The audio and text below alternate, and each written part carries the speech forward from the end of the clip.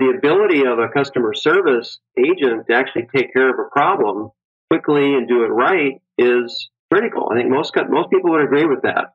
So how can you do that when you have, companies are trying to keep the cost down? They want to have a very efficient and low cost operation, yet they want to deliver a high quality customer experience. How are you going to do that? Well, one way you can do it is by collaborating with your customers in online forums or online communities is the current terminology, so that the customers can actually work with you and with other customers to collectively solve problems. And I think that's a very simple, kind of old-fashioned, but it's a very effective way of getting problems solved with a group effort and actually meeting the needs of both customers and vendors. So customer service collaboration, I think, has a direct impact in terms of customer to company. And then if you go internally, it's very common for more complex problems where the customer service representative can't solve the problem on his or her own.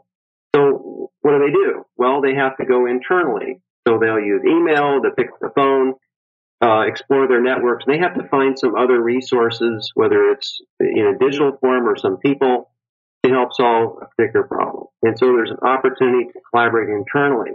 But in the end, the focus of that collaboration is on providing that great service experience. And the business outcome that the company wants is that company to be either more loyal or to, at the very least, to not leave. So that's very simple, straightforward opportunity for collaboration externally and internally that's focused on the customer service experience. I think you could take that further and you can look at the role of customer experience where the company and the customers are literally working together to create the product. And I think it's been a bit of a buzzword, but you can see some companies moving in that direction. They either work with company or with customers to jointly generate ideas. Company may then go off and develop, separately. You have the threadless T-shirt example, which a lot of people have talked about.